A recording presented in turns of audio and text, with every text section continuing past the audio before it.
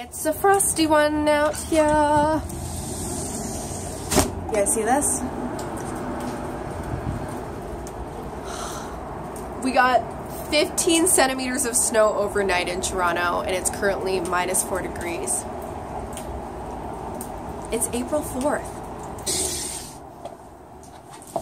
I know it could be a lot worse. I'm aware. But it's not great. Earlier this morning, I wrote an email to spring.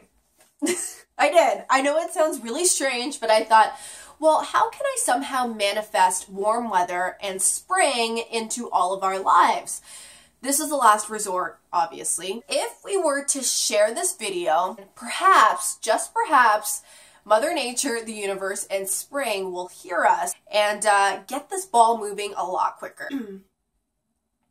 Dear Spring, I hope this email finds you well. I'm writing to you today because I'm concerned.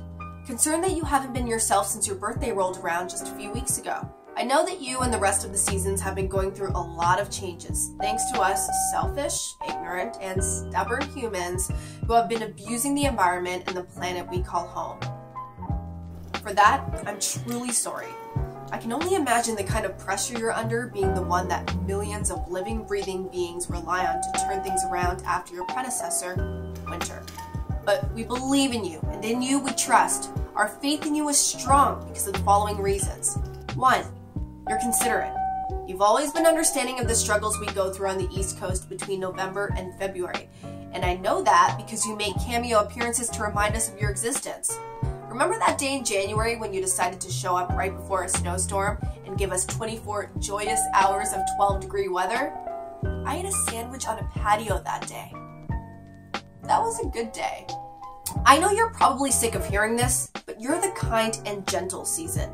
Instead of walking into the picture and shocking our bodies with a completely different climate at the end of March, you always ease yourself in and reintroduce yourself in a timely fashion, especially to the East Coast newbies.